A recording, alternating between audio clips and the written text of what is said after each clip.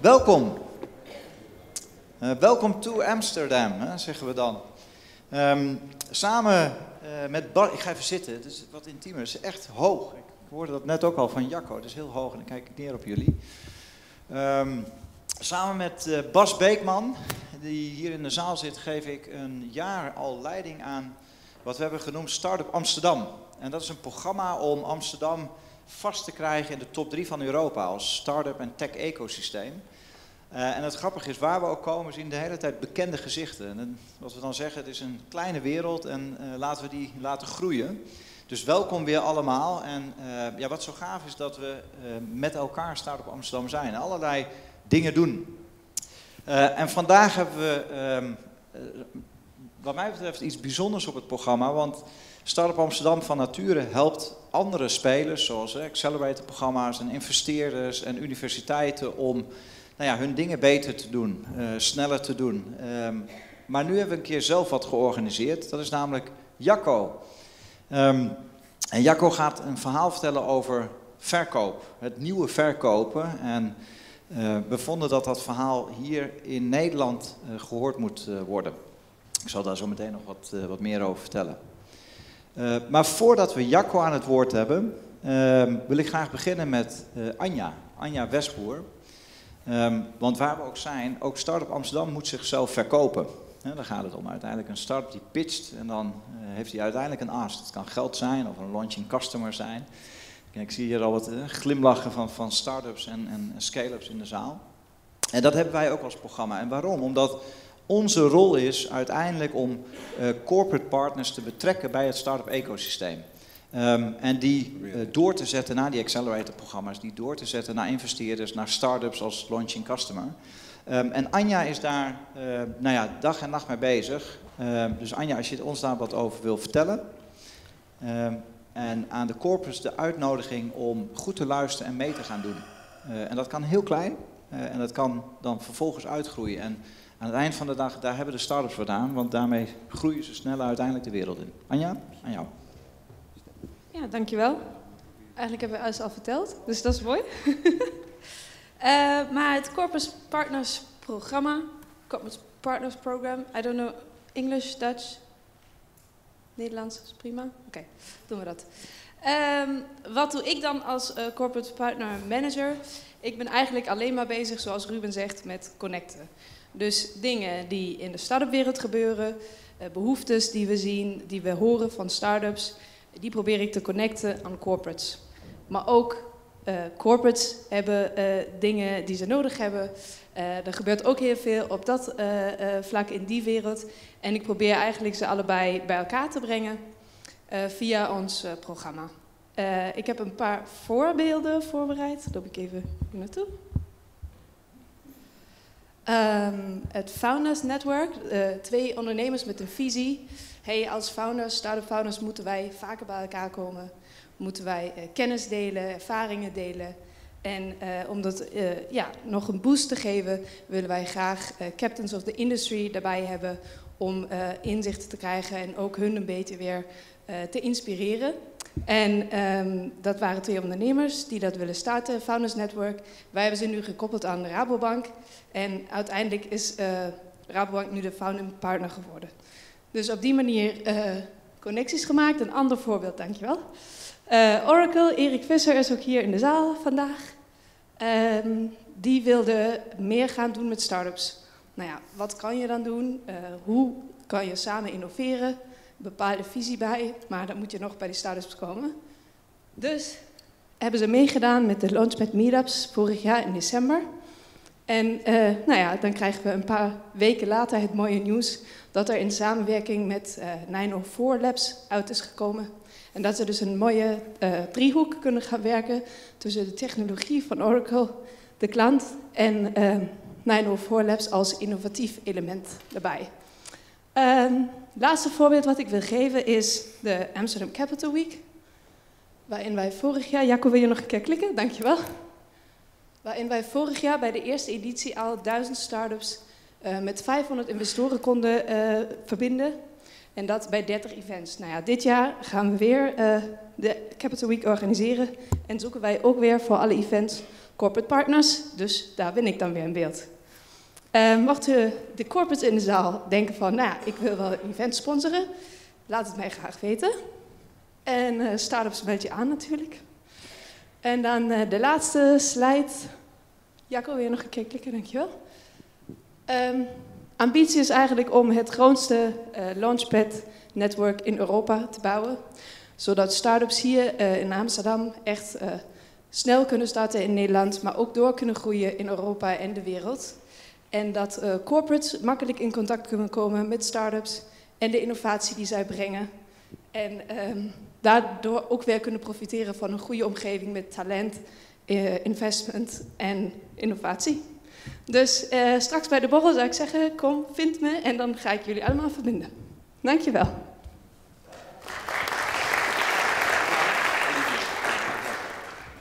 En wij dachten, we hebben een voorprogramma nodig voor Jacco. Hè, zo gaat dat. Want je bent een beetje een artiest, ook vandaar dit podium. Overigens hoe dat dan gaat. We proberen als Startup Amsterdam al die plekken in de stad te bezoeken en te verbinden aan het start-up ecosysteem. Zo kwamen we hier bij het Tropenmuseum. Ik was nog nooit in deze zaal geweest. Ik weet niet hoe dat voor jullie is. Maar we kwamen hier binnen en zeiden, nou, hier moeten we gewoon een gaaf event doen.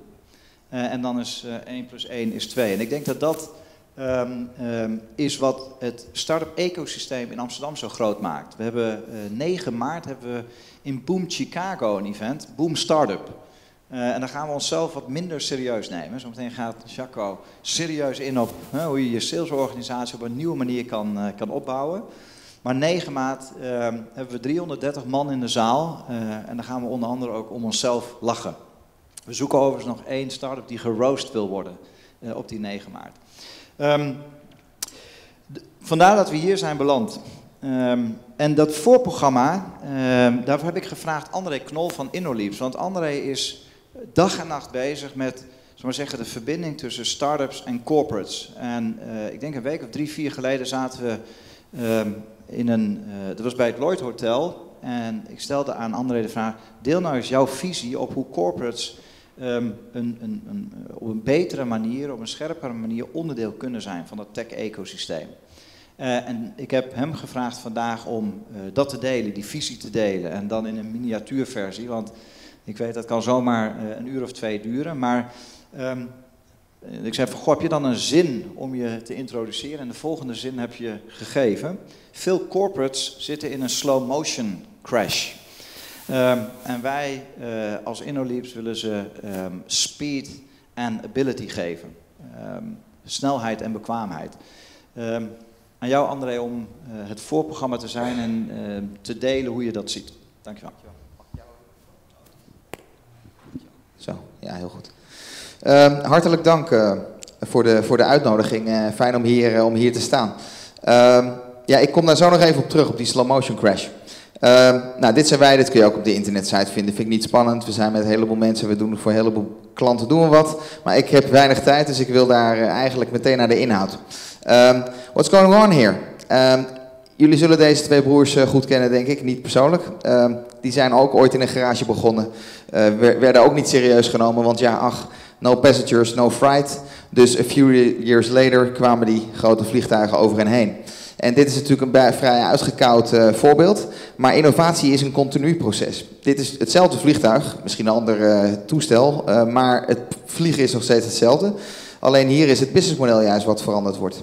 En zo is continu disruptie aan de gang. En zeker hier, zeker nu, want de technologie, eigenlijk de technologische democratisering die nu gaande is, dat is de komende 4, 5 jaar bereikt het weer een soort nieuw plateau, waarbij er heel veel, zeg maar, industrieën op die wijze op zijn kop worden gezet. Omdat eigenlijk alle technologie voorhanden is om aan de onderkant bedrijven aan te vallen.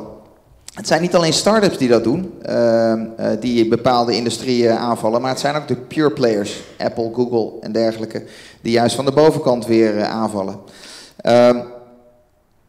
En er zijn heel wat voorbeelden van. Hè. Juist door deze technologische doorbraken zie je dat er eigenlijk hele nieuwe regels gaan ontstaan. Dat er helemaal geen content nodig is om wel een absolute beste partij te zijn op het gebied van content. En zo zijn er heel wat meer voorbeelden die je kunt voorstellen.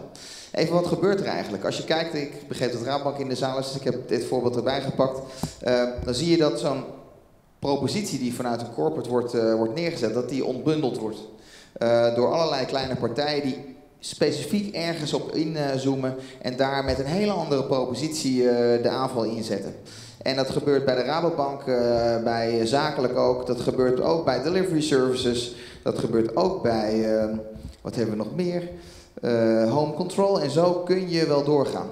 Maar waar het eigenlijk om gaat is het volgende wat mij betreft. En dat is eigenlijk dat niet zozeer de turbulentie is het gevaar wat hierin schuil gaat, maar het is juist de wijze waarop je daarmee omgaat. Als je uitgaat dat je op dezelfde manier handelt als dat je voorheen hebt gehandeld, dan kun je niet met deze snelheid omgaan. En dan kom ik op die slow motion crash. Want je denkt dat je een slow motion crash zit van 3, 4, 5 jaar, omdat je zoveel tijd is gegeven, gezien de technologische ontwikkelingen.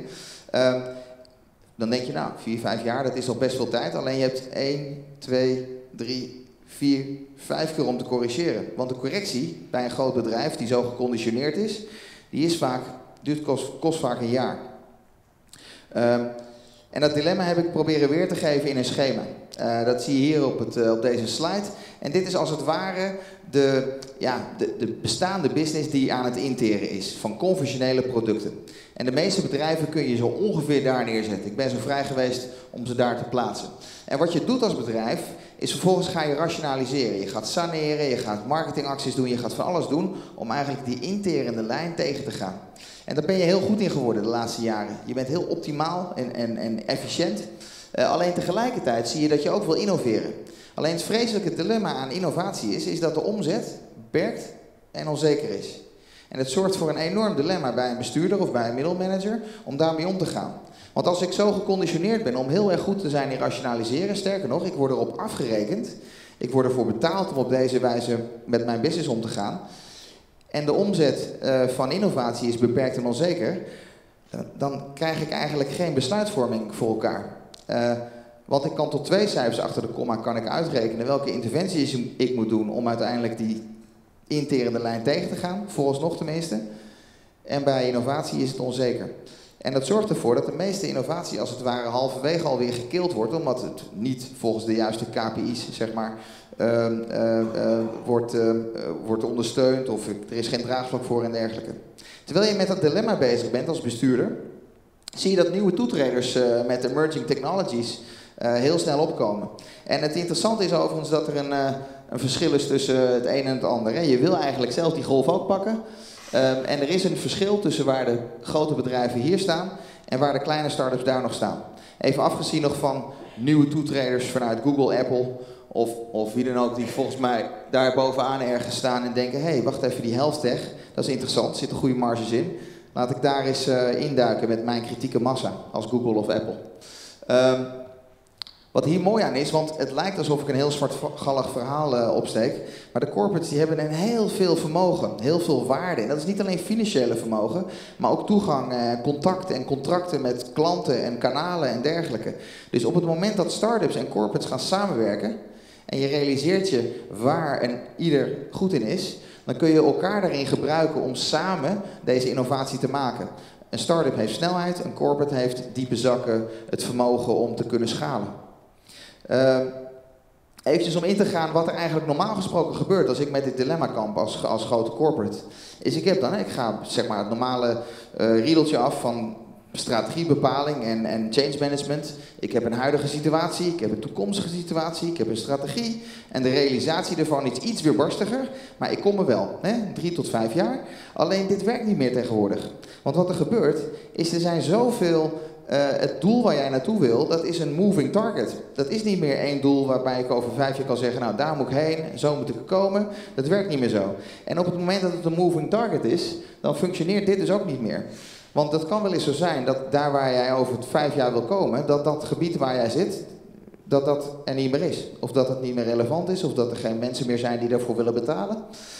En wat wij hebben gemerkt, op het moment dat je lean startup, want dat is wat wij vaak toepassen, koppelt aan een corporate, zonder dat je weet wat je er precies mee kan of moet, dan zie je dat eigenlijk die waterval die ik net beschreef, die rechte lijn, zo gaan we het doen, mooi in silo's en heel super efficiënt, dat die eigenlijk niet meer goed functioneert op het moment dat je daar Lean Startup op toepast. Want de meeste bedrijven, die willen dan Lean Startup, iteraties willen ze toepassen, terwijl je nog steeds precies die rechte lijn volgt. En dan kom je er dus ook niet, want het kan wel eens zijn dat je daar dus helemaal niet terecht wil komen. Wat ook gebeurt, dat heb ik ook veel gezien, is we hebben een lege vloer. We halen 10 start-ups in huis en we gaan ze gewoon lekker laten beginnen bij ons. Zonder enige visie of doel of wat dan ook. En dan zie je ook dat het vaak niet slaagt. En ik wil niet zeggen dat er geen visie of doel is, maar je hebt eigenlijk te weinig grip op het proces, waardoor jij eruit haalt wat er ook echt in zou kunnen zitten. En daar is, zonder scope raak je ook echt helemaal de weg kwijt. Dat hebben wij veel ook gezien bij... tot een jaar terug dat wij dat zelf ook mee bezig waren. Want we waren zelf ook aan het testen van hey, hoe functioneert dit nou? En dan kan het zijn dat je, wanneer je bij wijze van spreken in een corporate accelerator zit, dus een traject waarbij je in 3 maanden heel erg hard gaat in plaats van in 1,5 jaar, dat je eigenlijk de eerste paar weken echt zo aan het zoeken bent omdat je nog weinig scope hebt. En eigenlijk wat je wil, is je wil met die scope die je hebt en met een duidelijke visie, daarbinnen wil je blijven. En daar wil je kijken, hey, hoe kan ik daarin de weg vinden naar mijn doel? Of het nou het doel wat daar staat, of het nou daar staat. Of ik maak echt een koerswijziging. Een strategische koerswijziging als bedrijf. Dat ik zeg, hey, ik moet ergens anders heen.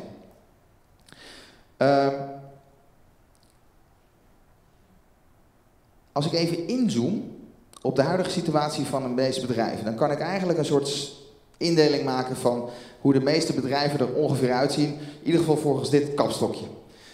En de meeste bedrijven zijn heel erg goed geweest in insight en control en efficiënt. Want je bent heel erg efficiënt geworden omdat je kosten moest saneren of je moest allerlei andere dingen doen. Terwijl je nu juist, de markt vraagt erom dat je veel meer flexibel wordt en creatief en effectief. En dat is een heel moeilijk dilemma voor de meeste bedrijven, want die zijn heel erg goed geworden in efficiënt. Alleen als efficiënt je niet meer brengt daar waar je moet zijn, dan moet je niet meer efficiënt zijn, maar moet je effectief zijn. En zo zie je ook dat de meeste dingen, de meeste bedrijven moeten als het ware wake up. In plaats van cool down moet ik nou wake up toe. En wat je dan ziet is de ene kamp zegt tegen de andere kamp, ja, maar wij als efficiënte jongens, wij vinden dat creatieve wel heel erg amateuristisch. Een MVP, dat kan toch niet? Hè? Wat je doet als ik heel snel wil gaan. En wat die start-ups doen, dat is toch lang niet zo goed of mooi als wat wij maken. Maar die start-ups die zijn met een heel ander doel, zijn zij die experimenten aan het runnen. Die zijn namelijk de meest riskante aannames zijn ze aan het valideren. En niet zozeer het mooiste product aan het maken. En daar zit een wezenlijk verschil. Ik kom er zo nog op terug. Ik ga hier eventjes doorheen. Ja, kijk.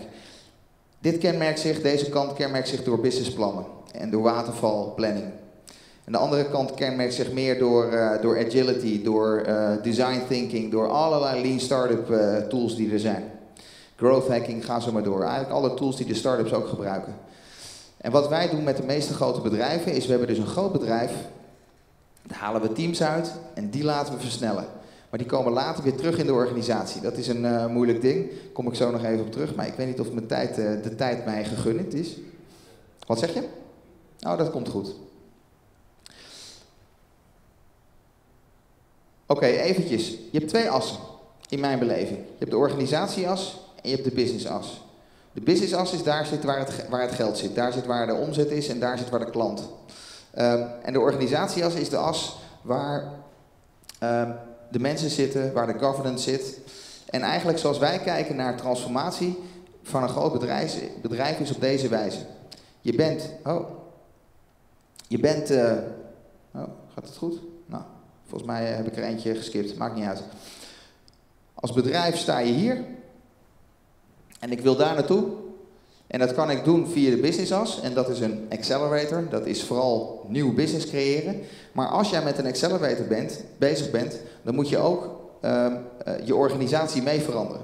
En dat is wat wij bijvoorbeeld doen met masterclasses en met executive board sessies. En zo ben je eigenlijk met een organisch proces bezig, van zowel aan de organisatie als aan de business werken, om daarmee de verandering te halen die je wil maken als bedrijf.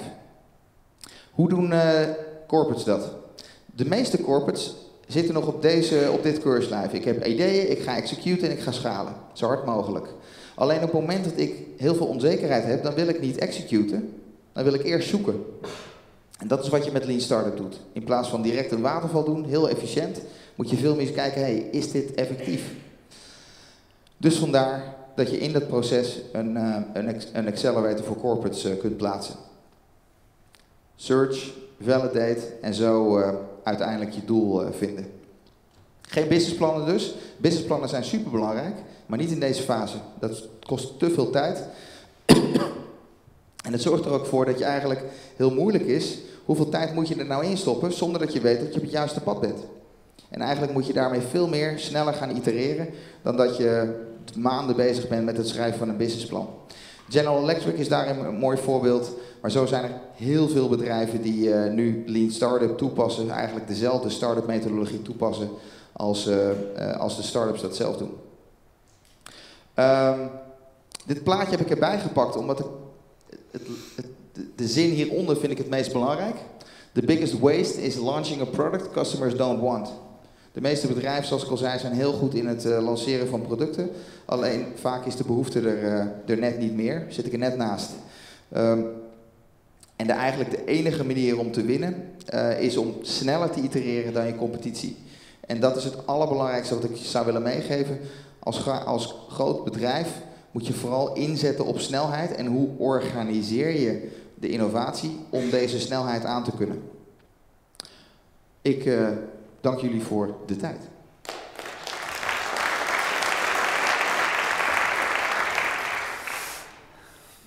Dankjewel, dat waren 15 slides in een paar minuten. De verbinding, 1, je kunt een mooie product market fit hebben, maar dan gaat het vervolgens om het verkopen. En daarom hebben we Jacco gevraagd om uit te leggen hoe ziet een moderne verkooporganisatie eruit. En het interessante is, dit is volgens mij ongelooflijk relevant voor start-ups, voor scale-ups en voor corporates. En niet alleen corporates aan de new product development kant, maar ook in hun bestaande business. Jacco, aan jou nu het podium. Mag ik een applaus voor Jacco? Hello. Yes.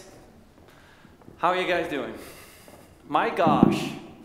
First of all, it's a pleasure and a treat for me to be here. I see some of my old friends. Thank you guys for coming all the way over. Thank you. Wow. Okay. Here's what I'm going to do today. I'm looking to share with you my experience that I've gained. Now, where have I gained this experience from? So, since '98, when I left the Netherlands, I went and worked for startups. If you folks thought that you're going to learn today the way on how I'm going to describe to you how to be the next Facebook, fuck it, it's not going to happen. And if you do, because of this presentation, please let me know. I would be great. I'd gladly take a profit of that piece, please. Thank you. But in the end, the story of startups is not about winning. Most of the stories of startups that we learn are like hundreds of smaller stories. Smaller companies where we're really seeing it happen. As some of you go on trips to the US, most often you drive from Cisco to Apple to Google to Facebook and so on. And if you think you can learn something from that, you're mistaken. It's not where success is happening. If you really look and analyze from early on what is behind that scene, there is a deep integrated infrastructure that boosts these companies to success. It is not just because Zuckerberg had a great idea. There are some really powerful people behind it that are pushing and shoving that in the right direction and making that happen. Now, so what I'm going to talk to you about is like what is really going on behind the scenes, the true understanding of what a startup is and where it comes from, as I've seen it. Now let me explain to you, I'm not going to try to you today, show you this new methodology of selling. I'm not going to try to convince you. It's not, trying to do that to a Dutch person is about committing suicide, right? I'm going to try to tell you something and I want you to believe in it. It's not going to happen. All I want you to do is consider this as an option. All I'm going to do is open up your eyes and see how things are going.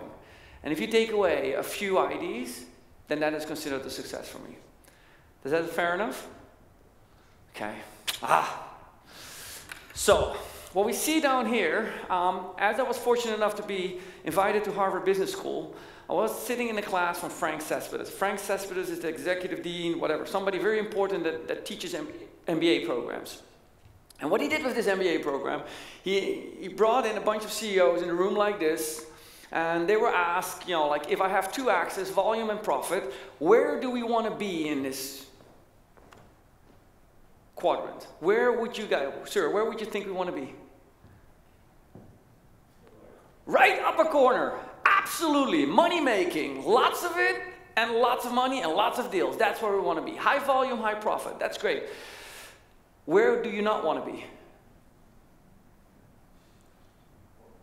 Bottom left, which is the logical answer, which is what most of the rooms answered. Bottom left. It's the wrong thing.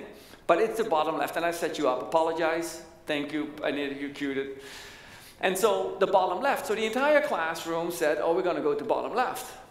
And so Frank asked me, and Jacco, where do you not want, you know, where do you think the problem is? Or I actually didn't ask me, but he asked someone else. And they said, the bottom right. The bottom right is really the challenge for most business. Low profit, high volume. These are those companies that are on the downward of the bell curve. They have lots of volume, and they have very little profit. Now, the problem with those businesses are, if you suddenly lose a feature or something happens, then you drop it into loss, and now you're making a shitload of loss. By the way, I drop a lot of F-bombs and S-words, and I do that primarily to imprint on your brain. Is there anybody who can stand that? Raise your hand, and I'll tune it down accordingly. Fuck it, we're going for it. Okay.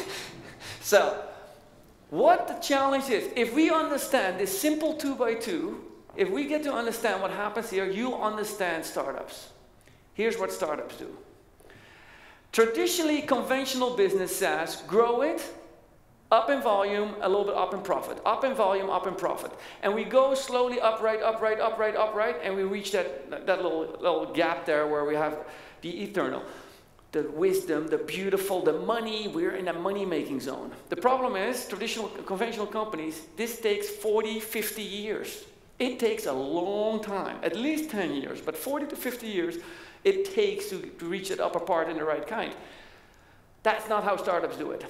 And we're going to come back in a second on what a startup definition really is, because I want to clarify a couple of terms on that. So, startups go this way.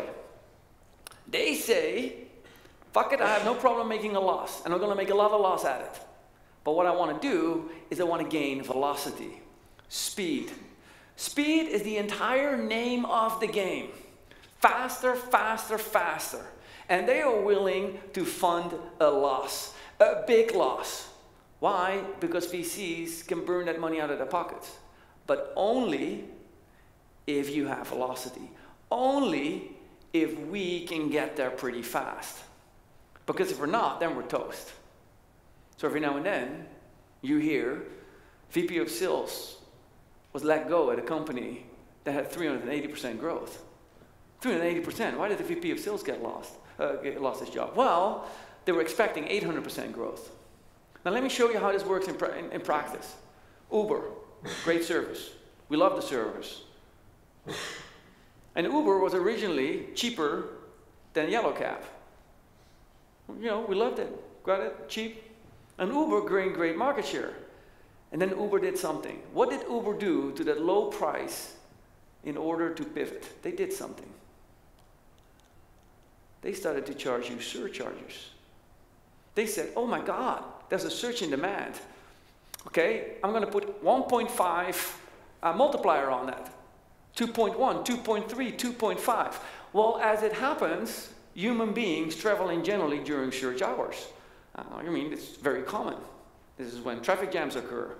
So they suddenly start to leverage that surge during those traffic jams hours in order to do it. They essentially pivoted the model. They changed the model on you. They gained velocity at a high speed, and then they pivoted. Now that's the trick. Gain velocity, pivot the living crap out of it. That is how they achieve that big window. Now they can only do that if they get lots of funding. And boy, Uber gets lots of funding. I think I saw another 200 million funding round. There's a couple of companies that you don't want to put on your trigger list. Uber or Slack, because they're coming out with news all the time, and Netflix. If you have those people on your news feeds, then you pretty much have nothing but feeds from them. Does this make sense? Is there any question about this? And you can raise your hand and I'll repeat the question and all that stuff. Okay. Moving forward, how do we do this? Now let's talk first about where this growth comes from. And I want to give you an idea where growth comes from. First of all, folks, startup is not two people surfing on a couch having a great idea. We have plenty of those here in Amsterdam already. Those are not startups. Those are pre-something. If we keep calling those kids startups, then we are not doing a service to them, and we're not doing a service to everybody else who thinks they're startups. Because those things have failure rates that are beyond reasonable. At a startup, you have to have some product fit. Just waking up one morning and sticking $5,000 in your pocket from your uncle and going to develop is not a startup. That is something early on, and it's quite fine, but make sure that if you call that a startup, you're going to have an issue, because people say, well, the failure rate of those startups is pretty high. It's not the case. Startups, you have to have some revenue associated with that. If you use that as a metric, I'm quite fine. You don't have to be profitable. I just want to see some revenue. But these early stages where you're in development are not startup. They're brain phases, whatever you want to call them, development, innovation, you can call it, but they're not startups. In these phases, you get friends and family money. Friends and family are nice, and you should treat them nice, but that money they probably never get back. The seed round probably is the guy you met at the bar. You know, like he said, man, I love your idea. I want to be part of a startup. He gives you $10,000. Great. He probably never is going to see his money back. Okay? So those rounds, as you go through that, they're great and they get you kick-started, but make sure that that's not startup. But startup is what happens next. Startup is what happened here, this unpredictable growth. This unpredictable growth is something we need to learn about, and we're going to go in detail about that in a second. Following this unpredictable growth, we're going to go, and we traditionally go grow this on. This is a weakness I will identify in the Dutch economy we got to tackle right now. Otherwise, all the startups that we come from will never get there. So what we need to do is we need to go in rapid growth. We need to grow really fast, almost as fast as I talk right now. We need to go really fast. This rapid growth is part of making really your company valuable. And whether you're at a large company, a Fortune 500, or whether you're just a startup that has achieved its first revenue sources. This rapid growth is the key part of everything. Following that, you have sustainable growth. That sustainable growth is beyond my area of expertise because I get bored with that. This is the part where it's like not exciting anymore. Yeah, not exciting. So, I'm going to talk to you a little bit to step you through this. What do we see in this part of growth? Here we see unpredictable part of growth. In this part, those blue areas can be complete product adjustments. As the gentleman before me spoke about, we can completely change the business during that process. It's quite fine.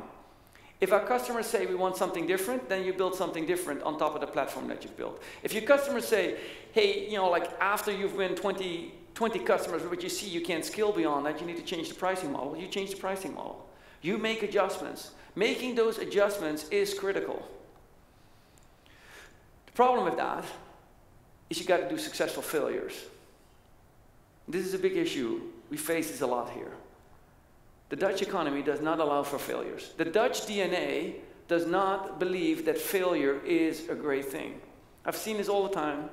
Johnny failed. Johnny got $10,000, he never made it. Johnny failed. My sister ran a startup, failed. You know what happened to her? She had to pay the government, her boss then had to pay the government for 3 years. Then the government for 3 years looked if she was living accordingly and would pay her. That's what happened to a Dutch startup. Like, I'm like, wow, failure. Absolutely, we got to change the behavior in here, and we got to let people recognize that in startup, failing is an absolute must-have. Why? Failures outnumber success ratios 3-to-1. Now let me show you that example of how that goes. In order to fail, I gotta think about this. I don't want to fail. I'm constricted. I don't want to fail. Does any of you play chess? Come on, somebody. Yeah, chess. Now, if I'm a chess player, and I think 2 steps ahead of the game, and you think 3 steps ahead of the game, then you're gonna win, right? And so then I need to think 4 steps ahead of the game, and you need to think 5 steps ahead of the game, and then you're gonna win again, right? In Western society, in every education that you get here in Western Europe, you are essentially being trained how to be a chess player. I need to think it through what I'm going to do, and then we're going to do that. No, that's not right. I'm going to do that. Yeah, that's a luxury. But then they are going to do this. Okay, and then I'm going to do that. Oh, that's not good. Okay, back. I'm going to do this. Then I'm going to do that. And I'm going to do this. Oh, And they keep thinking about that. Well, here's what we do in the US. We play Angry Birds. Aim, shoot, fire, miss. Aim, shoot, fire, miss. Aim, shoot, fire, hit. Yay! Next level. Aim, shoot, fire, miss. Aim, shoot, fire, miss. Aim, shoot, fire, hit. Yay! Next level. Hey, Johnny, how's the chess game going for you? Keep thinking, okay? Aim, shoot, fire, miss. These rapid iteration is essentially critical because the 2 misses made us learn. Our misses outnumbers our wins, and we need to make sure we learn of those misses. We need to embrace them. So we cannot just fund successful startups. That is a failure from the get-go. We need to fund lots of losing startups. We need to fund in these kids that are going to fail. And we need to be perfectly fine with it. Perfectly fine. Failure is great. I'll skip this topic for today, because the earlier group, I just wanted to say earlier on, we had a group here of students. And I had to tell them, stop the fucking hacking. Because what they're doing is they're getting to this point by hacking the living crap out of it. But if they hack, they don't learn from these lessons. They figured out a way how to get to that $1 million zone or that 1 million ARR really fast. But if you do that right now, you still have to learn those lessons later on, and those lessons later on are a lot more expensive. You can't hack your way to success. You gotta go through the learning process of talking to a customer, understanding what the problem is. Now, if I figured out that if I send out one email, if I send out 1,000 emails and one customer returns and buys something from me, and I get to 100 customers by sending 100,000 emails, that is not building a successful business model. You essentially started scaling your failure rate. Because 1 out of 100 means you had 99 people that you didn't talk to or that didn't like it. If you do that 1,000 out of 100,000, whatever, you are sending 99,000 people that you're churning through your database. You cannot scale failure. Growth hacking is generally scaling failure. There are some differences. I'm not saying that you can occasionally use it. It is not a growth strategy. It's a pure hacking tactic. If you continue this journey, then you're going to see the following. Essentially, what we have to learn, what we have to understand, that selling that I'm going to talk to you about today has not changed. It has not, okay, from this perspective. What has changed is the buying process. First things first, what we see down here is that if you hook your business onto the internet, if you launch your website, essentially you're addressing a global audience. Whether you like it or not, the moment you have an internet website, you're selling globally. Now, that doesn't mean that if somebody calls you from Hong Kong and says, I want to buy from you, that you're going to say, you know, that you have to sell to them. You have an answer, you have to have an answer for them. But you're essentially a global business. You have 10x the buyers right now. If you're selling B2B SaaS, just get ready, because people are buying B2B SaaS right now everywhere. Here in Europe, in Latin America, in Australia. This growth is creating a 10x the amount of buyers. Next thing, we see the expenditure go up radically. The example that I use here is that at this point in time, I represent about 70 to 100 companies in my portfolio. All of them buy Salesforce. I've never seen a Salesforce guy. Literally, I've never seen one. I wouldn't recognize him. I'm certain that he has like this gigantic do not go sign over it or something like that, right? But I never seen him. People are buying $70,000 software on the internet without ever seen or met the salesperson. Why? You trust the brand. So the market has changed. The market says, A, there are more buyers, and B, they're buying at a significantly higher price than we ever thought of before. And you experience that at home too. Previously, you only bought up to $100 online. Nowadays, maybe you're willing to buy $1,000 online. For me, if I can buy right now a Ford, the car that I want, I'd be more than welcome to pay for it, never meet any of the salesperson. I would be quite happy to pay them the best price. So what we see is that's the third one. The next thing that we see is that the sales cycles are shortening up.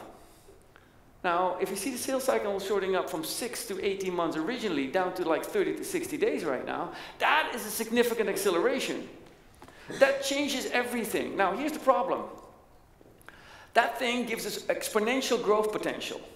This growth potential, global audience, buying more of dollar value, and faster, is essentially what's driving this rapid growth. Remember the previous chart, the 2x2? That is the one that is fueling to the right. Our customers are saying to us, we're willing to buy faster.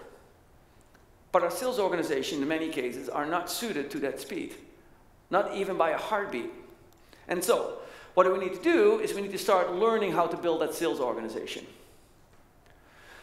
First, we have to understand that the sales organization can't create a need. I hear this too often, is we have this unique product, our salespeople are going to create a need. No, you can't. The need needs to already be there. You can uncover it, you can point to it, you can dig into the people that have the need, but you can't create it.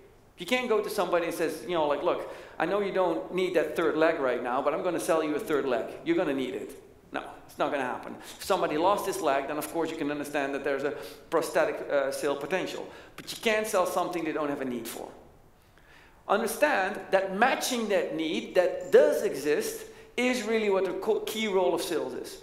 If that demand is there right now, then sales need to be able to meet that demand. Sales essentially gives you the ability to meet a rapid growing demand. The closer you get to here, this one is better than that one.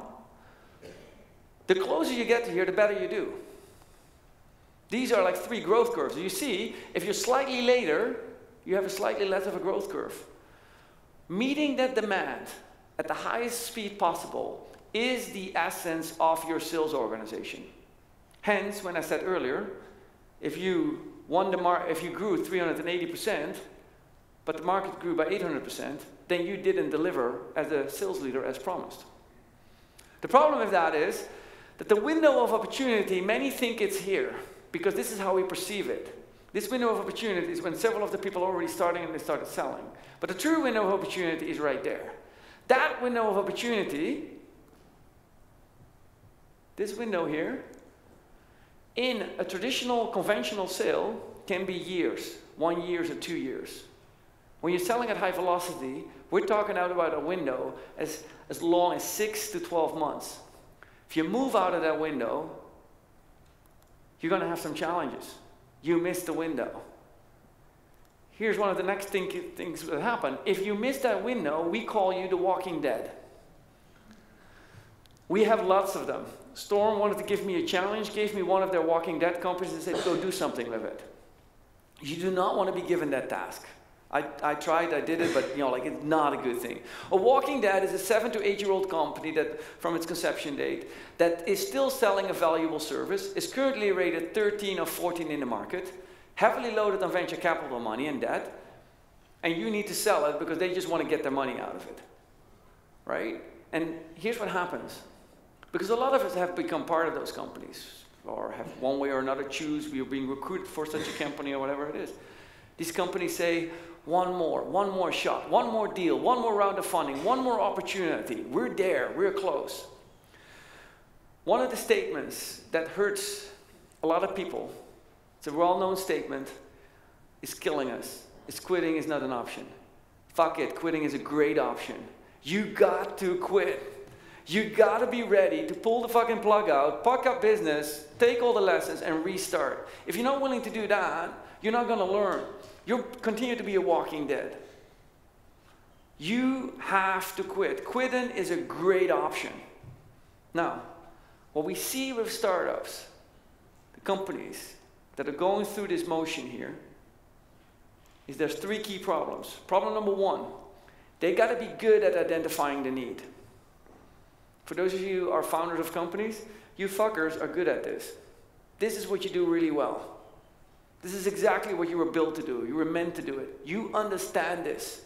You built the need for it. You're great at this. If I put you on the spot, you tell me exactly why you developed your service. You know exactly what the problem is. You're really good at this. Then the scaling is the second issue. You got to hit that growth curve right. And then the third one is when you grow, you got to execute on that growth curve. These are the 3 things that you need. As I said before, you're good at this. You get 3 thumbs up. But this one pretty much suck. Right now what we see down here is companies missing that window all the time. Why? I'm not feeling it. My gut feel tells me no. I'm not feeling it, right? Well, hang on. Are there signals that we can determine that that window is occurring? Because it would be great if there was a magical window that I'm shifting in it. This week, I'm going into the scaling window. Well, there's 3 signals that you can use. Signal number 1. If you're currently selling a service at $10,000, We were actually with a company earlier this week. They were selling a $10,000 service annual recurring revenue last year. And they came to us and say, are we in this window? And I'm like, what are you selling the service at? Oh, right now it's like $80,000 a year. Sorry, you 8-folded your annual revenue from a single customer? Yes. Well, you're in the freaking window. Really, you are. If you get 8 times more money from the same deal, that means their demand has gone up, right? And the second thing that determines that, if your sales cycle has shortened up, and I'm not meaning like it went from 82 to 79 days. No, traditionally it was 164 days, and now you're seeing that you're now selling at what? At 78 days or something like that. Your sales cycle is shortening up. You're in the window. And the third one is, your conversion rate is up. No, I didn't say your inbound leads went up, because your inbound leads can be dependent on it. Your conversion rate up. Your conversion rate from lead to whatever qualified lead or win went up. What do these 3 things have in common? Well, these 3 things have in common that they're based on data. It's measured. It's understood. But the problem is that we see out there, for those of you who are VPs of sales, is that you're trying to tell me that you trust in your gut. But your gut as a VP of sales is generally built over a career of like 20 years, of which the previous 16, 17, as it relates to speeding up, do not apply anymore. I do like your insight. I do like it. But this is playing a whole different game. You used to run a marathon. I'm not trying to show you how to run a mile. You're telling me, no, I can't run fast in the beginning because I got another 20x miles to go. And I'm telling you, dude, it's only 1 mile race. Give it everything you got right now. Different race, different thing. He telling me his gut is wrong. And I'm saying, it has nothing to do with your gut. The data is telling me it's right. Now, if the gut and the data line up, beautiful thing. If the gut says one thing and data says another thing, I'm inclined to believe the data these days. But that's me. Third one is, we have to execute sales during this growth here. As we make that turn, as we hit the window, it must be executed properly. And this is where, again, this is probably where the biggest issue comes across. A lot of you have sales teams. Sales teams are getting younger. The other day, I have a company that we are training 50 salespeople on, 50 or 60 people, okay? We charge them $25,000 of sales training. The VP of sales thought it was too much money. You're training 50 to 60 salespeople once a year to do something right, and you think $25,000 is worth the money. Why? It comes from the traditional concept that sales training is given during the sales kickoff, which is during the start of the year. Which means if you give a sales training during the start of the year, the results are generally measured at the end of the year. Who in the world remembers that the sales results were due to the training in the beginning of the year? They're maximum distance. So there we have never learned how to look really at training as an ROI. We right now say the following, and I've yet to be proven wrong on these companies. I'll give you 4 salespeople with training, and they will beat 5 salespeople without training any given day of the week. We actually are moving now more and more to 4 days of work with a 5th day of training. Because the salespeople that we're bringing in the organization are a lot younger, because that's in SaaS service what we can afford. We have to think differently. That means that in order to execute sales, I'm not only giving it 3 Death Stars, I'm giving like complete 5 skulls. This is where we see a lot of people making mistakes. They're hiring experienced salespeople that cannot keep up with the velocity. Now, I'm not going to go over that person's head because I'm going to ruin the relationship. Ditsky, if you can't go over the person's head and you ruin the relationship, I got to close a deal. The relationship sometime was not meant to be in the first place. We don't have 18 months for you to go layer up, layer up, layer up. Send a value-ass proposal straight to the CEO and get that thing going. These are very disruptive things, and I know that they come to you as disruptive. We're in hypergrowth. We need to get this going. I'd rather have a no right now than to wait on a potential yes 6 months from now. Give me a no right now and I can deal with it. Don't drag all my resources along for another 6 months to come to the conclusion that I already knew where I was headed for. And most likely a no. So what we see down here is that in order to do this, we got to develop and understand the new customer experience. And I'm going to explain this a little bit. Step number 1. We are going from a selling process to something totally different. what we're facing, what we are dealing with, what everyone in this room is struggling with right now, is a 100+ year culture built out to something against this. This something is, you sell, you close, you get paid, you buy the BMW. You sell, you close, you paid, you get the BMW. This is critical. This funnel process is the process that runs the entire sales. All companies, and they have nice stages, you can name them differently, but the culture is still the same. The culture is so much the same that you actually pay the people for this. Coffee is for closers, all that stuff has happened. Right? ABC, always be closing. Hallelujah.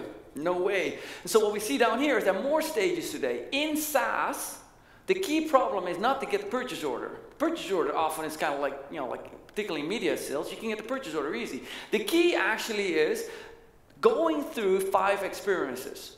And let me tell you what those 5 experiences are. Experience number 1. The customer doesn't wake up in the morning and says, Mike, hey, can you upgrade me from unqualified opportunity to qualified opportunity? Because I'm really digging it, man. You gave a great sales pitch last night. He doesn't go like that, right? Actually, I never had a call like that. That would be funny. The customer goes, oh shit, I have a problem. So as he experienced that he has a problem, right, he comes to the conclusion, aha, eureka, aha erlebnis, I have a solution. Now this comes from my experience where I was in London at Paddington Hilton. I'm in a Friday morning and I want to get home. And as many of you travel, when you go out on a Monday, out and outbound, it's like, please upgrade, please window if I want to sleep, or on the peeing lane, center lane if I need to pee a lot, right? As far to the front as possible.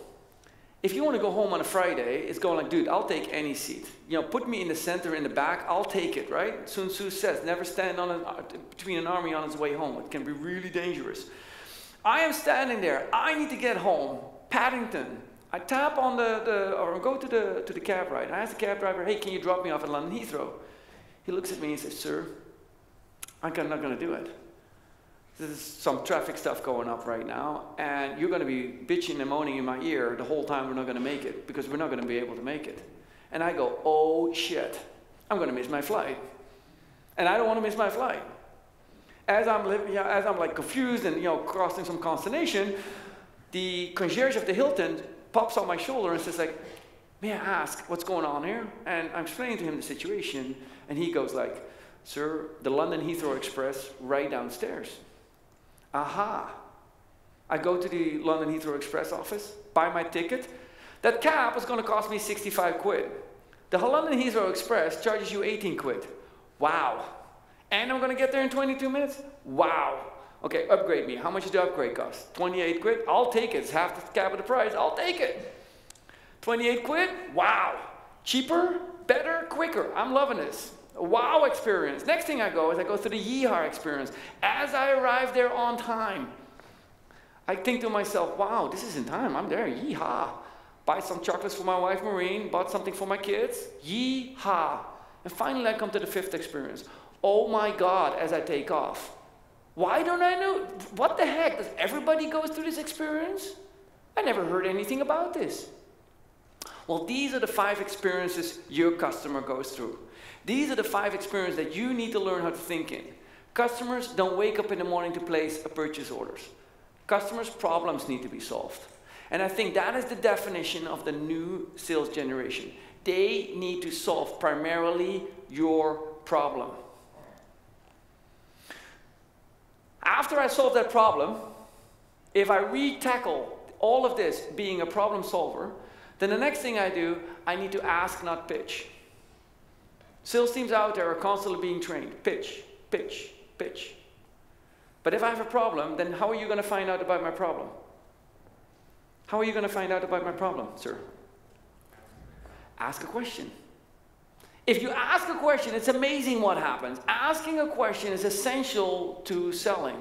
So why in the world are we teaching people every day how to pitch? You need to learn pitch training. Guys, like I've been in sales 20 years, and I never had given an elevator pitch in my life. Like, I don't know why we're teaching them elevator. 30 seconds, 60 seconds, 2-minute pitches. I don't get it. Now, if you do that as a homework exercise so they get to know your value prop, great. But that's not a top 3 skill that they need to have. All they need to learn is, things that they can learn otherwise. What I want them to do is to learn how to ask questions so they can diagnose the problem. Prescription before diagnosis is malpractice, people. You can't sell something if you don't sell it to the right problem. It's malpractice. Now, for years, like for decades, I think in the medical space, it's considered a legal offense. In sales, we called it an art. Johnny can sell ice to Eskimos. Johnny can. Johnny is the rainmaker at this company. We can't live in that world. So what we need to do is we need to teach our salespeople to ask the right questions. Instead of having them train the pitch, what we believe is very important is, are they able to identify 10 key questions per persona in their journey? Are they able, if you have a product, are they able to identify those 10 questions? This is the new skill set. Can they ask the right questions? What we see down here is the outbound. At this point in time, we're looking at new outbound approaches. I don't know if you have ever received one of these already. Right now, we are deploying industrial technology to create industrial-grade outbound. This means pretty much that any company with about $50 to spare every month can send you 18 emails. Why? Because we have determined, measurement currently indicates that it takes about 8 emails for you to open up and to respond with something. Therefore, we now create what we call 18-point cycles. I sent you an email, you ignore it. I sent you an email, you ignore it. I sent you an email, you ignore it. I sent you an email, you get really ignored, but you clicked on it accidentally. And then the link, you were fucked up, you tried to do it, okay. And this goes on and on and on. Essentially, those 18 emails without proper training do the following. Do you want to buy from me? Do you want to buy from me? Ditsky, do you want to buy from me? Jacco, I haven't heard from you in a while. Do you want to buy from me? Jacco, are you still there? Should I stay or should I go? Jacco, there's a really cool clip that I have for you. Check out this GIF of cats stumbling. Do you want to buy from me? Like, what is going on with all these, I have a solution to sell you. Do you want to buy from me? These volume-based tactics are essentially teaching our clients to ignore us. And you do this every day as you open up your iPhone, swipe left. You go through it, swipe left, swipe left, swipe left. You recognize already the perpetrators. You're too lazy to hit the unsubscribe, so you just delete them. And every morning when you wake up, you think to yourself, I should unsubscribe to them today. By the way, I made it, sorry, too much info kind of situation, okay? I made it a goal that every morning when I go to the bathroom, I'll use the unsubscribe button. And that's my time to unsubscribe the living crap out of all these people. I'm going to fight this model. Unsubscribe. So, I'm going to show you what a modern way of communication looks like. Because if it's not this, it is this. Now, in this approach, what we see down here is we are essentially sharing insights first and foremost. Consider writing a blog post the same amount as approximately 10 emails. When I write 10 emails, I can write a blog post. Since you are writing probably hundreds of emails every day, or at least a couple hundred, then you can write a blog post. That blog post gets posted. You, sir, if you send me an email, how long do you think it lives in my inbox? A day. How long a blog post lives? Forever. This is the beauty. The beauty is this blog post lives on a different cycle.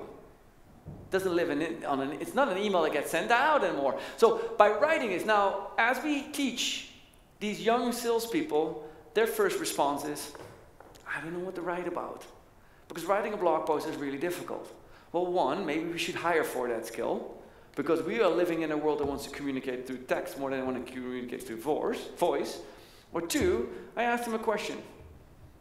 And you can ask anyone who ever brings you that. Well, how many people did you talk to this week? You just started on a month. How many customers did you communicate with? Oh, I communicated with 10, 15 customers. And what was the common problem that you found? Oh, they all had this problem, this problem, this problem. Great. Write about that. Write about that. Say, I worked here for this company for 30 days and I've learned this about the market. Write about that. People love authentic things like that. That will get the attention. Now, I'm asking you if this is as follows. I ask you to do the following. I'm asking you that when you are writing this blog post, to trust one thing. In many cases, they're the evil. In this case, they're the great thing. And the great thing, trust Google. If you write a blog post in which you highlight problems, trust Google to find the people who are looking for solutions to those problems.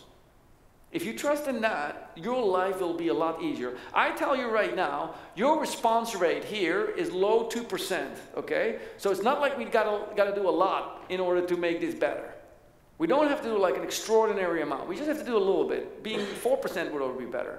Now, when you write that blog post, I don't want you to write, this is problem number 1, and here's how we solve it. This is problem number 2, and here's how we solve it. This is problem number 3, and here's how we solve it. Because that essentially is you are still selling. It requires a different technique, and we're going to talk about that in a second. What you see down here is after the client engages with the blog post, then you pitch, then you can go out to them, and then you can reach out. You can like, you can share, and so on. Okay? Then I'm going to check in with LinkedIn. How are we on time? I want to make sure I can do a quick demo. Yeah? Okay, I get the thumbs up. Okay, I want to show you how the demo works.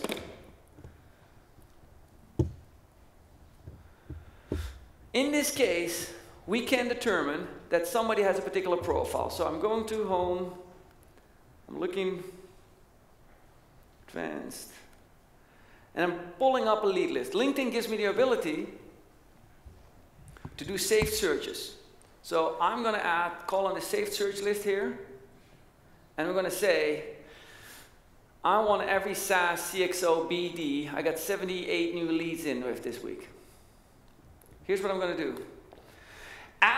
What we found, what do you guys think is the most viewed page on LinkedIn besides the homepage? Who viewed my profile? Okay, so what we're now going to do is I got X amount of leads here. I'm just going to make 400 outbound calls over the next couple of minutes. What I'm now doing right now, this LinkedIn will now start visiting 400 people that I deem to be my target audience. And on that LinkedIn page, as they have visited them, as they now attempted to visit me, so what they're doing is they essentially are visiting lead after lead after lead. 400 a day. That means that essentially, I can, 400 times 22 working days, I can visit 8,800 leads. Am I interrupting them during the day? Am I sending them something? No. All I'm doing is I'm visiting them. Now, this requires certain adjustments to your profile. Your profile needs to be set up as a professional. And so what we now are doing is we're training salespeople to essentially dress up before they step into a meeting. We're essentially telling them, look, Ditsky, if you go to a banking, then I want you in suit and tie. If you go into Silicon Valley, I want you cool and hip. But that dress code now needs to be done online. I need to be able to look at you, trust you, think you're authentic, and see it if you have value. If you have those if you have all those things, then when you visit my profile, I'll visit you back. Now, if I visit you back, when we visited each other, we essentially had a digital communication. It was an outbound call I placed by visiting your profile, to which you responded by visiting my profile, to which I can now go outbound with an email. Thank you for visiting my profile. And which I respond, did you like any of the information you saw on my profile? Now I'm going to up it up a notch. That is level 3. And we're going to go up a notch, level 5, 6, 10, 11. Why? Because when they visited me, I figured it out. Dude, that was a hot lead. That was the guy from so-and-so. So now I'm going to hyper-personalize it. Mike, thanks for visiting my profile. In your thank you statement, I noticed that you were targeted with growth of blah, blah, blah. Have you read this article? Did you like the article I put on my blog post, this insight, blah, blah, blah, this article, this link? What did you think about it? You betcha that has a communication rate that exceeds less than 2% of cold outbound emails and phone calls. I am now targeting the audience that I want to talk to. I trusted Google to connect to them. This is an indication of where we can go with these modern sales forces. If any of you are going to buy this tool, I don't think this tool is legal. I think that LinkedIn is going to shut it up. So make sure that you not necessarily buy an annual subscription, because I don't see that completely happening yet. But we're using it. It's $59.95. No, we do not take cuts on that deal. We just use the tool. The tool is called Autopilot for LinkedIn. The other tool is called E-Link. Both of them do the same thing. What we see down here is you check each other out, share customized insight, and then you can set up a call. This, as you go up down here, is you sharing knowledge. It's based on your ability to share your insights and your knowledge. And that gives you an identification on what you're doing down here. You're you're asking, you're not pitching, you're writing, you're not calling. You're writing blog posts, you're writing things. In this process, you do the fourth part. You're educating, you're never selling, you're educating. I want to show you what it feels like for a customer when they go through a switch from an educational to a sales perspective. Folks, do you feel like this is a form? And give me an eye. Am I educating you right now? Do you feel this is an educational pitch? Yeah? Everybody agree? Yeah, I see a lot of hands. Yes, please, right? Okay. Well, I fake you out. Please buy my book. $89.95 available on Amazon. I want to thank you all for coming. That is when it turns into a sales pitch. And you feel like, what? This was a sales pitch? It was about the best sales pitch I could give, by the way, but it was a sales pitch. Okay, that is when I turn it from an educational experience to a sales experience. This is exactly what happens when you're trying to solve that problem and you go like, man, you got to take a look at that product because we have so much shit to sell. We can really solve your problem, right? You're not there yet. You still have to educate. So the primary thing is we want to educate, not sell. Now, big thing here. When can I sell? Because I need to sell. Yes. When the education is complete, when the problem is understood, then I want you to sell the living crap out of it. And I want you to reduce it to the absolute simplest thing that you can have. Sir, is this the problem? Did we diagnose it correctly? Yes. May I ask, if we offer this to you at $25,000, can you make a decision today? No, I can't. Can you make a decision on Friday? Yes, probably. What does it take for you to commit on Friday? It takes this, this, this. Why? You've earned it. You've earned it. What we have learned in the world is not to ask for the order. We learned for the world to ask for the order after we didn't earn it. If you earned it, if you educated it, if you gave everything you've got at that deal, then you believe that you have earned to ask for the order. It's okay. Customers love it when you ask for the order at that point in time because you've earned it. Now, occasionally there's somebody who won't like it. That's okay. That is okay. Work with a deal of it. But you've earned it at that point in time. A few other points I like to point out here is that you try not demo. Customers don't want to demo.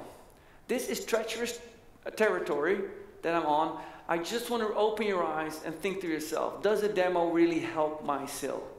Because a lot of times it doesn't. A lot of times it hurts you more than it helps you. I want you to think about how we share a story. What do we do to share that story? Not a PowerPoint. This week we had several companies trying to pitch us, sometimes not voluntary, I might add. But as they're pitching us, they're ripping out their PowerPoint decks. There is no PowerPoint deck. We were with one company, they asked for our help. And what they do in that company is they sell pumps that help infant babies breathe. Very specific process, the rate is extremely high and so on. The first 6 slides on the deck is, this is who we are. This is the research that we've done. This is our map of the world with all the offices that we have. And we're sitting there like, look, dude, give me, when is he starting with this story, right? And then somewhere, 2/3 down the line, I'm like, oh, he's making baby pumps.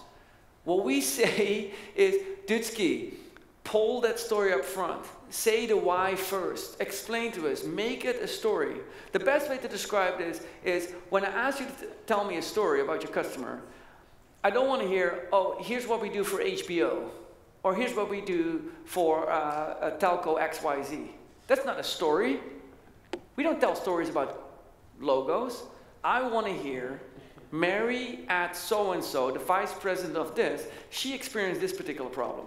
And so when I write my blog post with my 3 problems, when I say problem number 1 that I found was X, it's followed up, Mary at this company so-and-so, she really had this particular struggle. And when I first heard about her issue, I was trying to understand what it was about. And then I heard from John at company XYZ, and he had the same issue. But it's becoming clear to me that these issues are prevalent throughout all these customers. Now you're talking a story. You're talking a story about human beings. Stories are about human beings. We need to talk that story. What you see is that as a skill set, what we need to do more and more, if we look at the skill set differences that we predominantly have been hiring hunters and challengers. We've been hiring soccer players, preferably strikers. We love soccer player strikers. Why? Aggressive. They must be able to win. They are winners. What we found is that when you hire those people and we teach them cold calling, pitching, challenging, negotiations, and closing was the primarily way that they were trained on. Today, we're looking for problem solvers, people who share insights with content. We're looking for people who ask questions, who have customer story, have a conversation, and are truly focused on solving a customer problem. These are mountain bikers. These are people that don't compete against an opponent. These are the people that are still competitive, but they primarily compete against themselves. The ABC of closing has been revised. It's not always be closing, it is always be curious. Ask questions, learn more. And do all this online.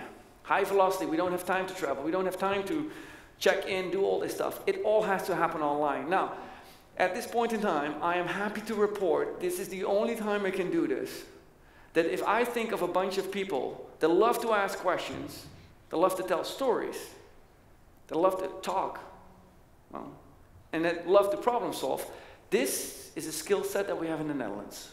This is something we can excel at. We fixed a few of these things, but this essentially is us fuckers, we love to do all this, right? We love to do this, so we do have it in the nature. So as you look at the skill set, I want to ask you, I think that more and more we are moving away from the traditional American, always be closing mindset. We're moving in a total different direction. As we move forward and we see what is the next thing we need to do here, is it 50 minutes or an hour? I don't know of you, but any one of your companies that is throwing 1 hour webinars, please don't. Please, just whenever, first of all, the word webinar gives me like the runs. It's not a good thing, right? 60-minute webinars, and generally go something like this. First of all, the quality is shitty. You know why? Because they didn't want to prepare. So I'm sitting through 8 minutes of somebody telling me who they are, where they're from, trying to establish credibility. Dudski, I was already on the call, okay? I didn't know all that.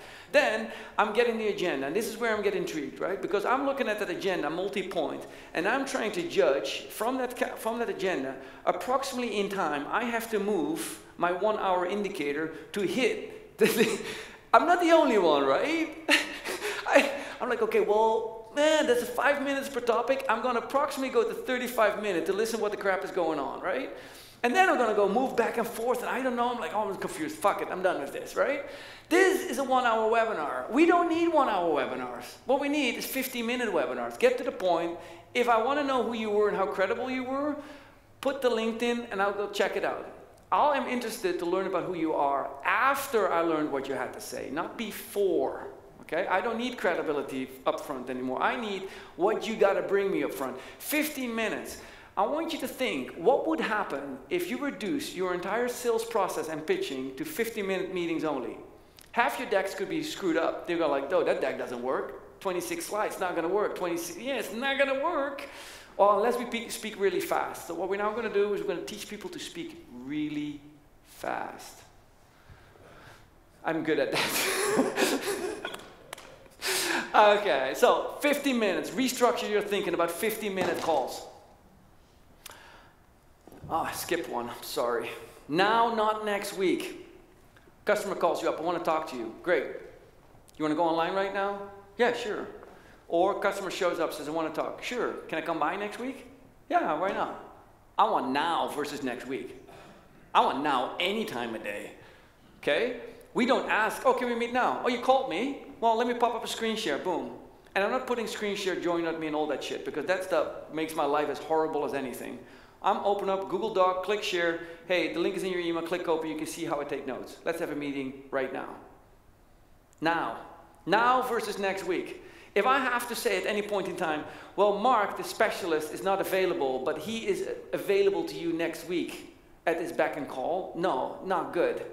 You're delaying your sale. You got to build an organization that can act in the now. Because the now is what they want. They called you, they reached out to you, they have a problem now, you solve it right now. If a customer responds to you and says they want to talk to you, sure, does 5 minutes from now work? It's amazing what customers think about that. If you show you care about them, they will show they care about you. Now versus next week. And as I come closer and closer to the end of this presentation, I want you to start that we see firsthand the rise of a new generation of sales. And we're going to show that to you where that generation is coming from. Down here, this is a conventional sales organization.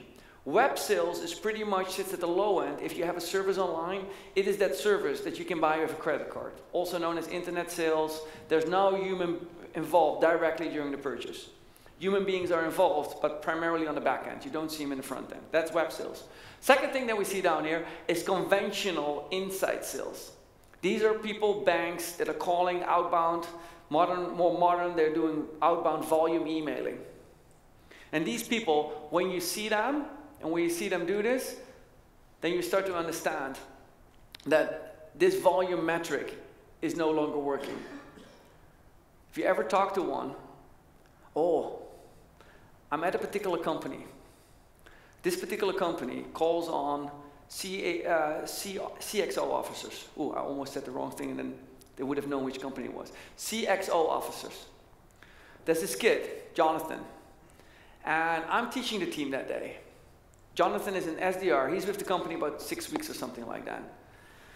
And they're routing his traffic to my headset. And I see him on the floor, so I wave him, and he goes like, oh crap, Jacco's on the call, oh crap, Jacco's on the call, right? And because I'm listening in, right? And so he's dialing, and lo and behold, Jonathan gets a connect.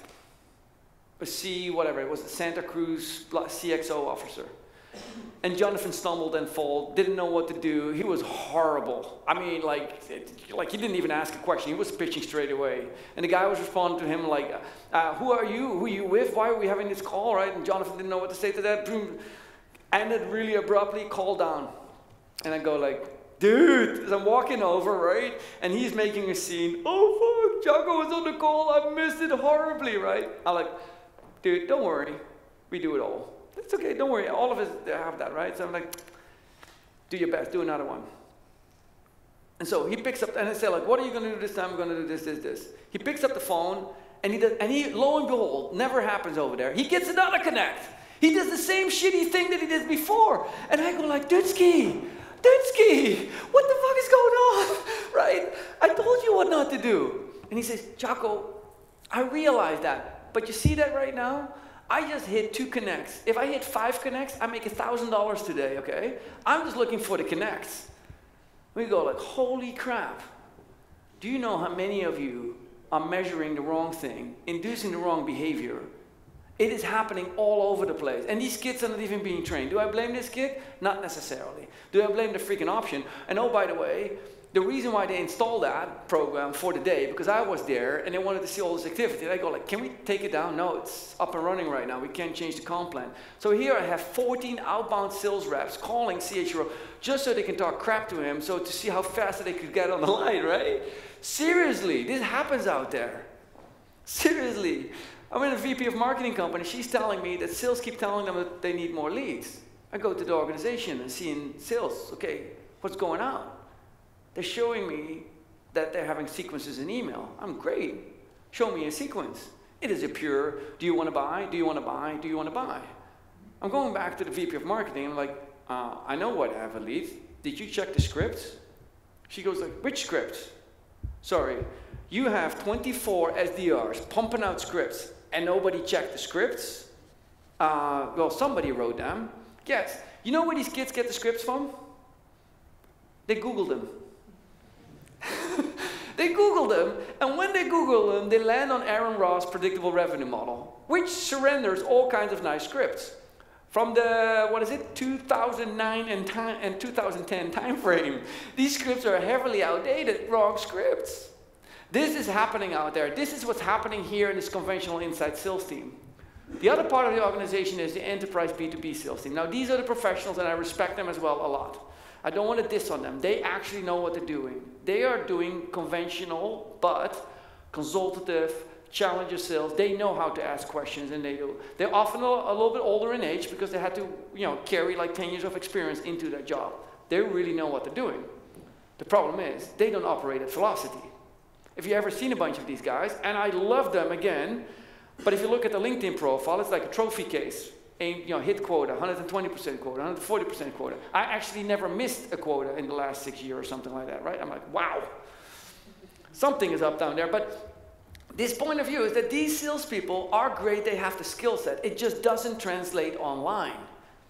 And sometimes I put these folks on the spot, looking at the LinkedIn profile. I'm like, you have this great personality. What I see down there is like an empty profile. Why is that?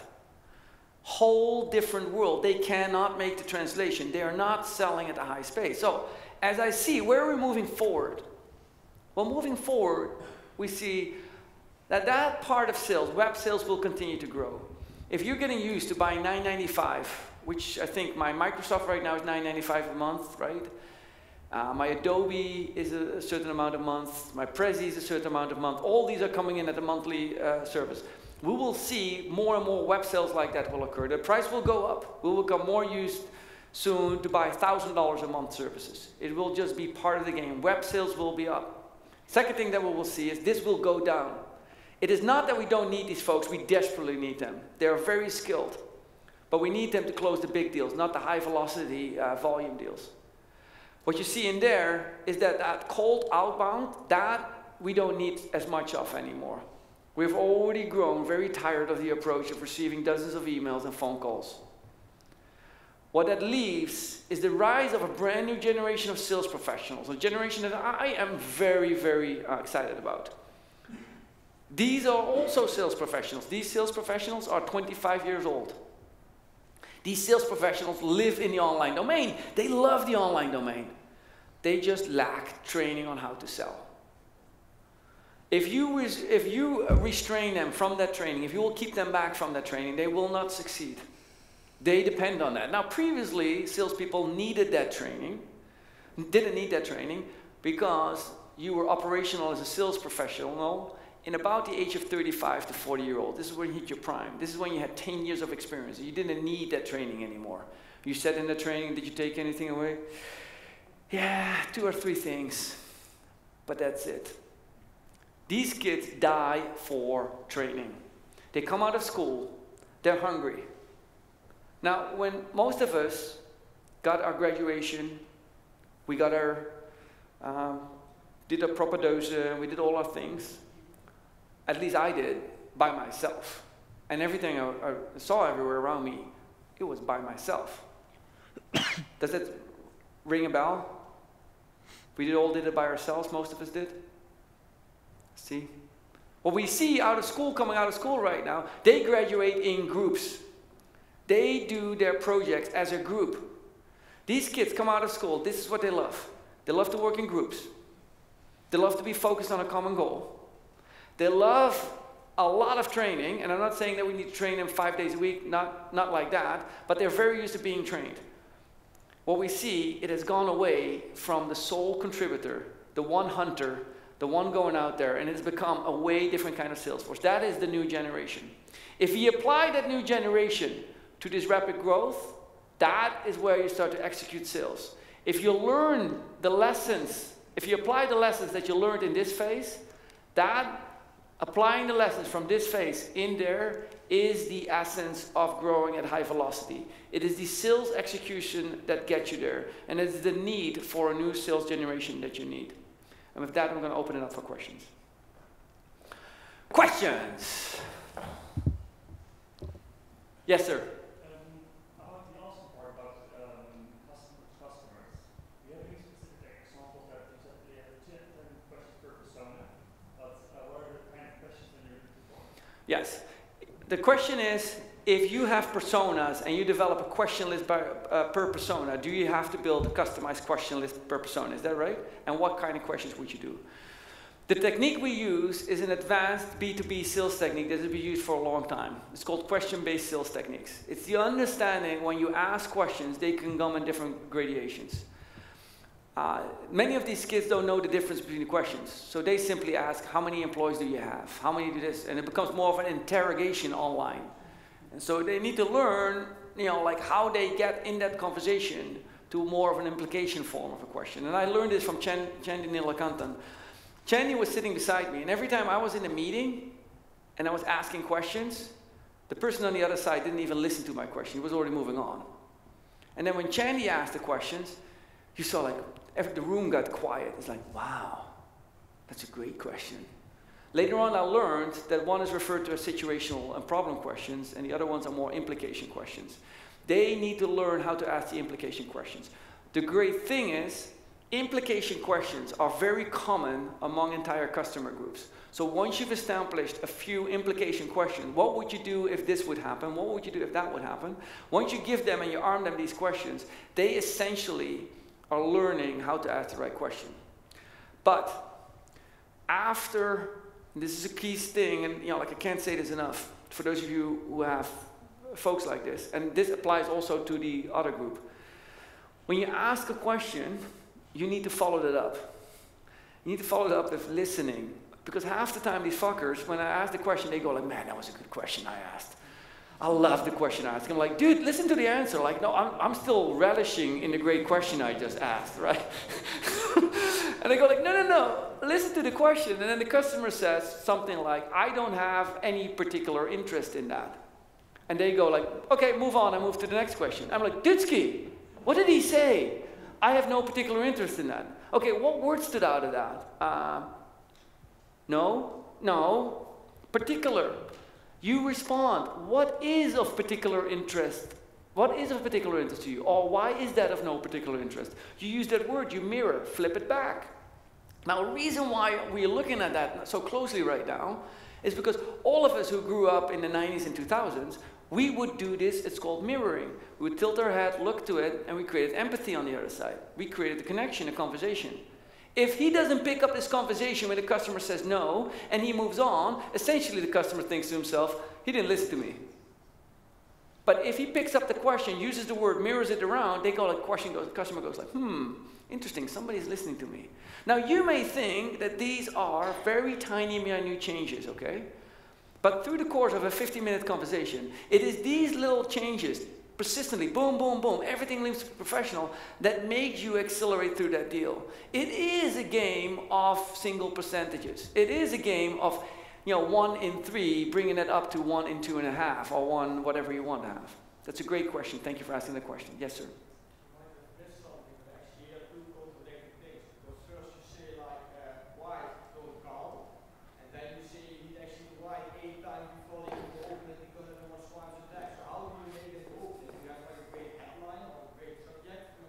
Yeah, so your question is, hey Jacco, great what you're talking about. First thing you say, don't call, and then we're talking about how to call, right? And doesn't that contradict?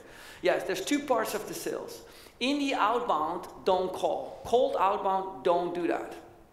That is the part where you don't call. But then in the follow-up, remember when I go up to that particular time, then I want you to achieve a call as quickly as you can. But the voice-to-voice, person-to-person communication is way better. Once you're in that call, then ask questions.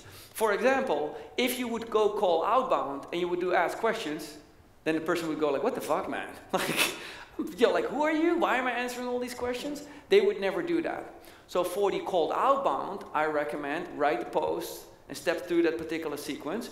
Then if you get interest and you get into the conversation, then ask the questions because you have progressed. They now see you as an educator and therefore you have the right, or at least you're earning the right to ask those questions. Does that make sense?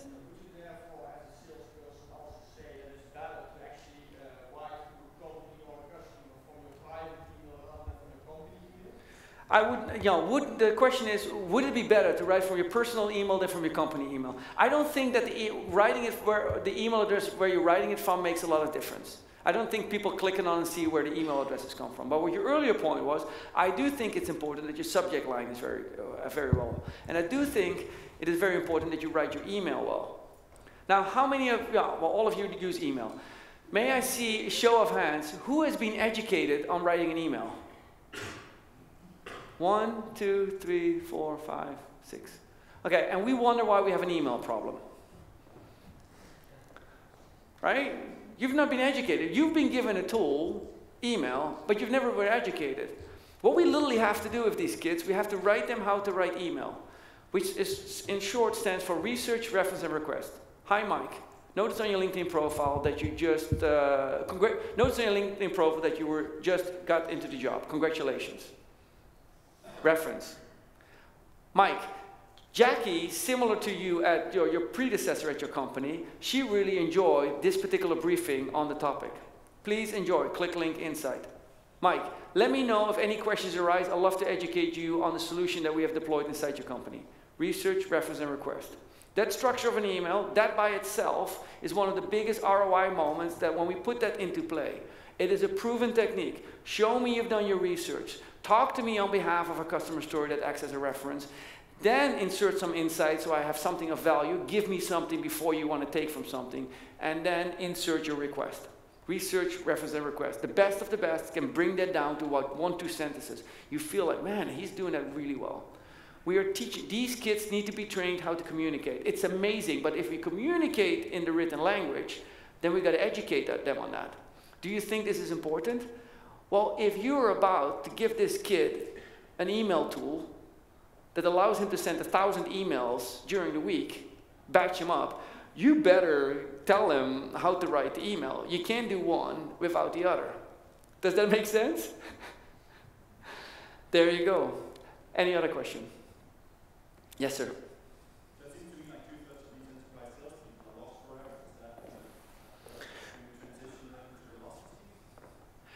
It seems to me, as you stated, that 2/3 of those salespeople are lost forever, of the enterprise rep salespeople.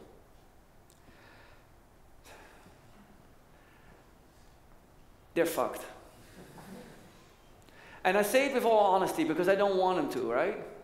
Yet, if I see the vice presidents of sales over the past years that I've worked for, that are currently applying a job and telling me like, dude, can you get me in a startup? I'll take an individual contributor role right now. Get me in.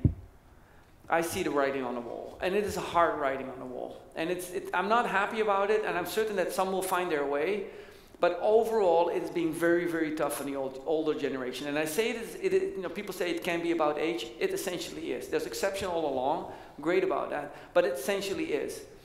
If you ever see your kid, anybody you have a teenage kid, if you see them operate that Apple, multi-screen, go back and forth. Like, my screen right now is about 8 tabs open, right? Go to any younger kid. They have 16 tabs open. You can't read anything. Their tabs open, multi-screen, multiple dimensions. You go like, what the crap, man? They use multiple tools. They use all these things. They are just, just sign of the times. I don't know. I'm not saying that as an enterprise rep you can't make that. I'm just saying that what I see out there is very few doing it, actually. And I embrace the ones who do, and I just, I train as best as we can for the ones that can't.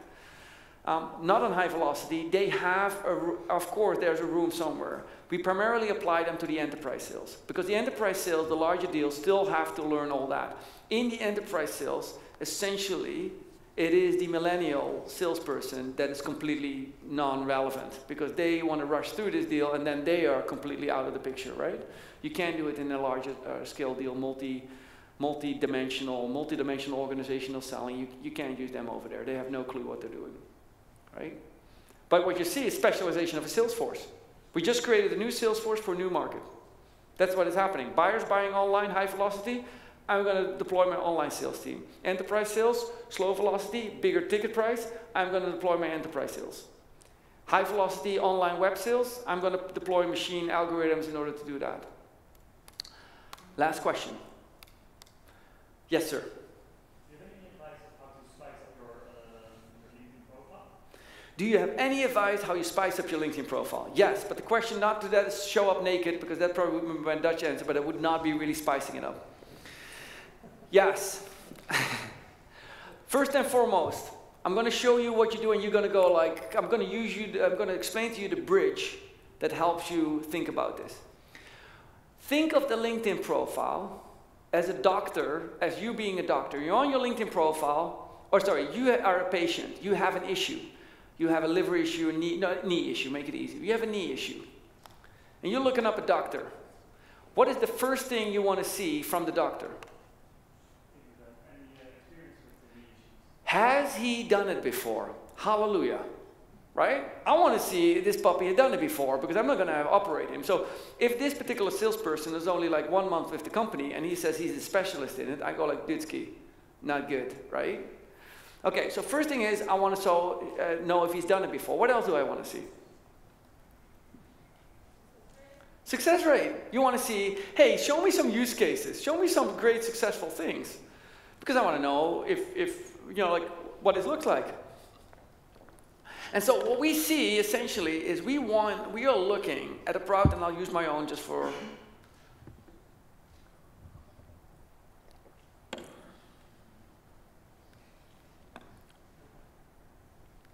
And so what we see down here is essentially looking at the following. You're going to laugh. Okay, first of all, if you teach this to your sales teams, this is a good fun thing to exercise and not. I do not want the girls with the sexy look. Any girl, sexy look, prom pictures, sexy dresses, cleavages, anything that looks sexy, gotta go. It just gotta go. Any guy that thinks he can give me the sly mugshot, like look as like cool as ever, gotta go. Anytime that you want to show the big fish you caught on vacation, gotta go. There's no room for it.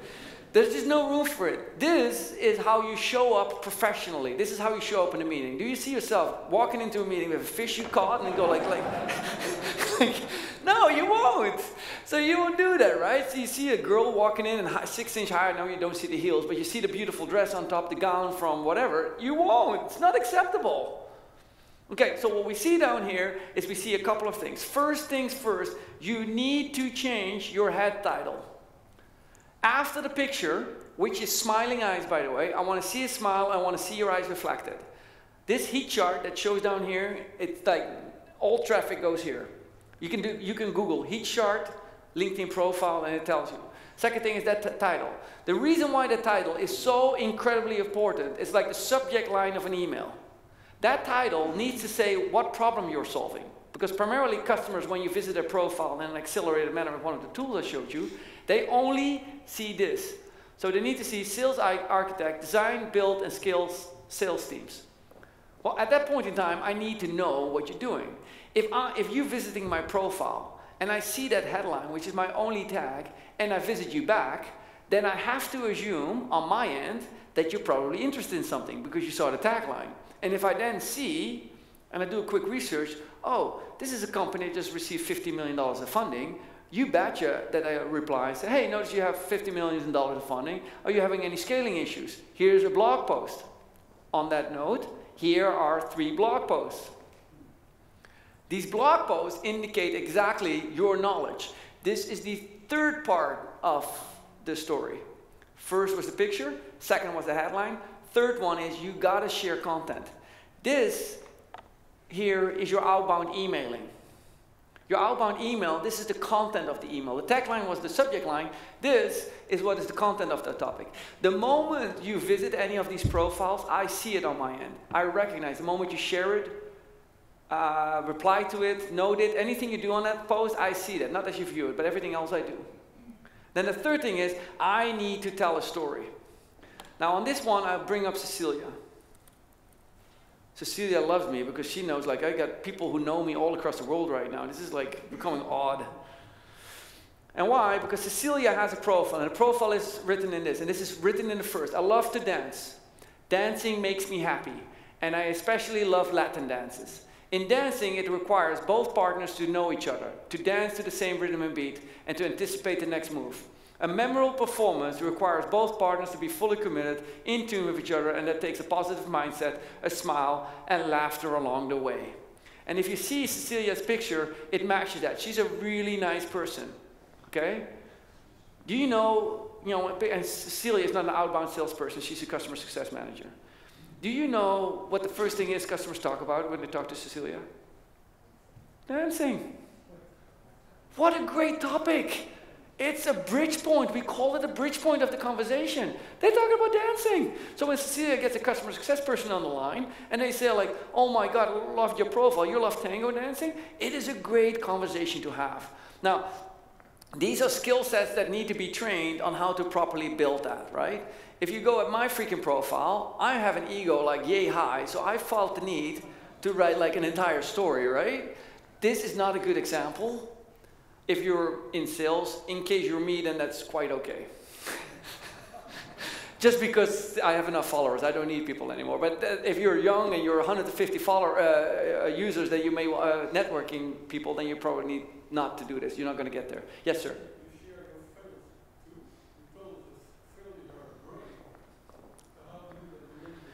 Yeah, I think it's great. I think that, you know, like failures are great stories. If you see pretty much downstairs, everyone is a failure. Oh, by the way, when I share content, make sure you share faces. Faces are essentially when you're sharing content. Don't just share PDFs and PowerPoint. But yes, failures are all over the map. Pretty much what we did with Kentucky, we missed the Netflix window. And pretty much what we did with Scope, we missed every window. You know, like if anything, I missed like 6, 7 different windows. It was failure all along. It's just part of life, I guess. Next question, and then I'll close. Yes, sir, in the back. Do you have an advice for us regarding the profiles that are visiting your LinkedIn profile? Because now you have 9, probably one of 9. Do you respond to everybody? Say it again. Do we respond to anybody? No, if people visit your profile, do you respond to everybody? Hell no. I qualify right on the get-go. I only respond to the people that I like. If people send me an email, do I respond to everybody? Absolutely not. I do check. Do I respond if a kid writes me, hey Jacco, just watched the video, really inspired, hope we can connect because I want to learn more about sales? Of course I'm going to accept that. But if, you know, it's like knocking on the door. If somebody knocks on the door, you open it up and he stands there like dude, you know, like no, like please, right? Sometimes if you click on this, here's the tricks that I look at. How many connections do you have? How many do we have shared? If you're in, whatever, I'm sorry to say this, but if you're in Bangalore or somewhere from there, I have nothing in common with you. I really don't need to get connected with you because all you're doing is the following. I'm going to show you a trick. Alex, you're locked up. Eric, you're probably locked up. Mark, maybe you're not locked up. He's my, well, I'm calling my brother. But if Mark is not locked up, then he's gone, let's see. You come on. What I'm looking for is the following.